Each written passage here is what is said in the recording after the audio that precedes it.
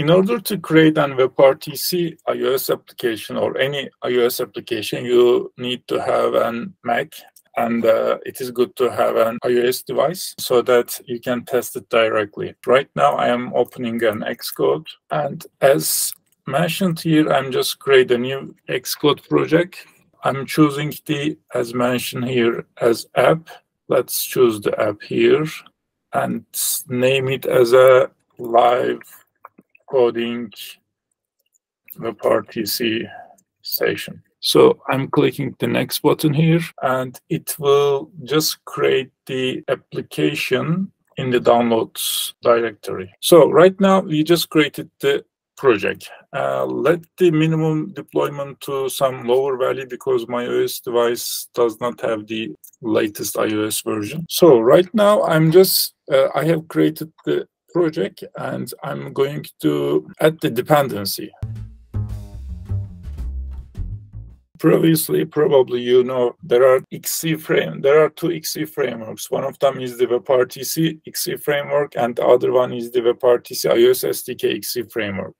And also, we need to have the start screen for WebSocket connections. We just need to manage these three things in the earlier version. But for now, we will just add, we will resolve all things in just one shot. So as mentioned here, I'm just going to right-click my application and click Add Packages. So maybe there was a question, but let's take a look at after this, we finish this section. So I clicked Add Packages, and let's go back to here. Enter the GitHub repository URL. This is our GitHub repository URL, WebRTC iOS SDK. And then, as mentioned here, I'm going to just click the Add Package. So as you see, it is getting this start screen here, WebRTC iOS SDK here. It resolves everything. So I just clicked Add Package. As you see, all the dependencies are available here. So there was a WebRTC XC framework dependency also available here to use it so that we don't need to manage this one. So as you see, we just resolve all the dependencies in the next, in this step. So right now, we are just going to publish a WebRTC live stream to our test server. So as mentioned here, click the main storyboard on the left menu and open the library from the view show library and write UI view in the search box as in the image below. So let me click the main storyboard here. So as you see, it is here. And then I'm going to open view show library, and I'm just copy and paste the UI view library to here. And then I'm drag the view on the library and drop it to the main storyboard as we do, and then arrange the size of the UI views as in the image below. So let's make it to fill the view. So you can arrange it. This is just the UI stuff. And I don't have too much experience in UI widget in iOS. And after before doing that, let me add the suggested constraints for this UI. Reset to suggested constraints so that it fills just let me check the constraints. Yeah, I think it's okay. So in the next section, connect the UI view to the view controller. Even if you likely know how to do that, let me give you some quick instructions. For complete beginners, create two editors, one for the main storyboard and one for the view controller Swift. I just created another editor here, and I just click here and click the view controller. Then there are two editors, as you see, main storyboard on the right and the view controller on the left.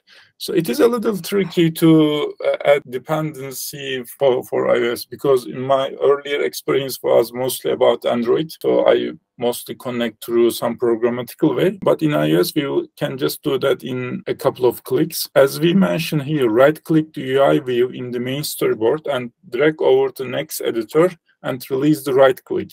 Then pop-up will appear as here, and we just name the outlet as in the image. So outlet is going to be the video view. So let's go back to here. I just right-click. So, and just clicking video view. And then I connect it.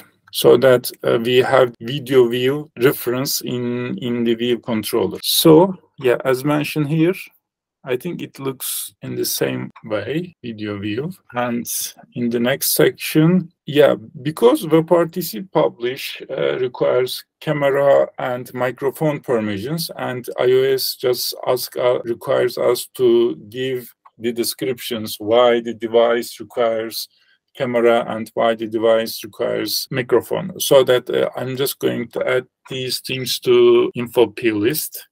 So let me add. I'm just clicking the info plist. I'm clicking here and privacy, camera usage description. So I think I can close this one for now. So let's write something. Let me access to the camera. And let's add the microphone usage as well, microphone usage description, and let me access to the microphone. This is required, otherwise the application just crashes when it tries to access to the camera or microphone. So as the info plist seems something like that, so let's check it again, microphone and camera usage. And then we will just create the Ant Media client. I'm just adding the WebRTC iOS SDK at the top. And initialize the Ant Media client. And then I'm just copying this stuff.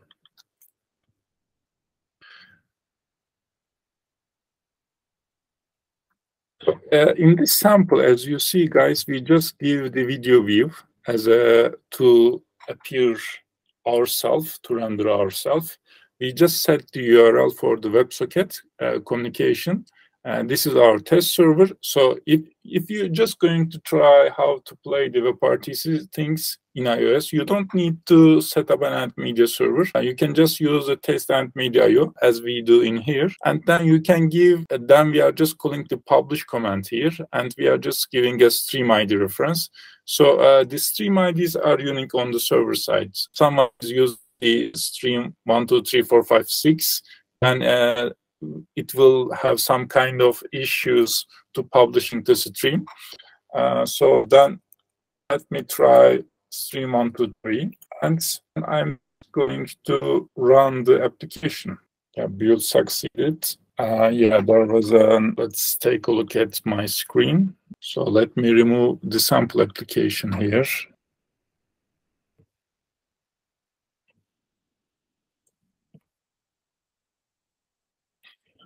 And I'm going to run again. It is asking to access to camera and the microphone. And I think right now it is sending the stream. So you probably guess that how you know that it is successful or not. There are delegates for the WebRTC Ant Media client, and it is being notified when there is a new, when it is started, finish, or some kind of errors. I can even show that, but let's check if it is working for now. So I'm clicking the test WebRTC player. And as far as I remember, we just use the stream 1, 2, 3. Yeah, it seems it is working then.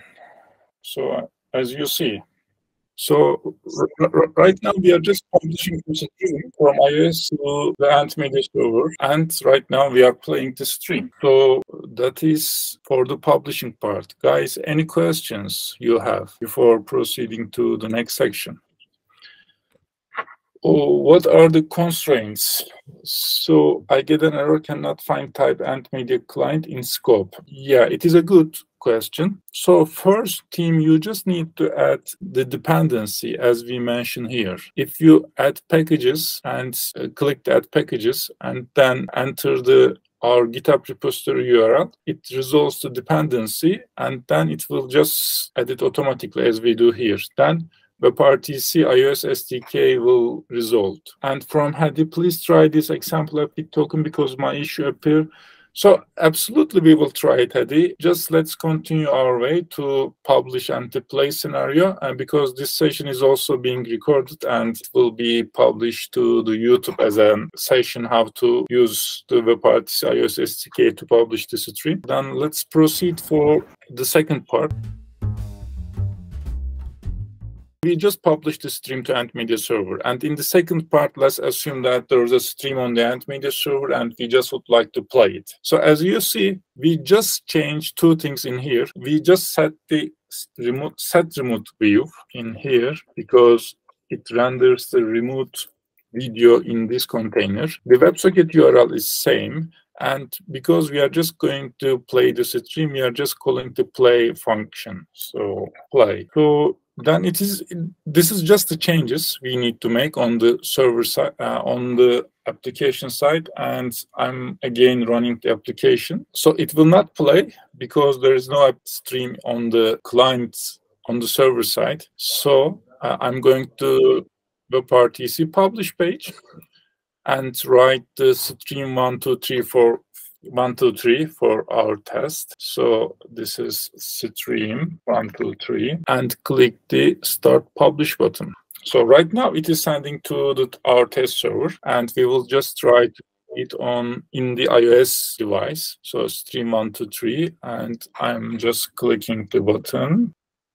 Yeah, as you see, we are publishing on the left. This is left for me, maybe this is right for you.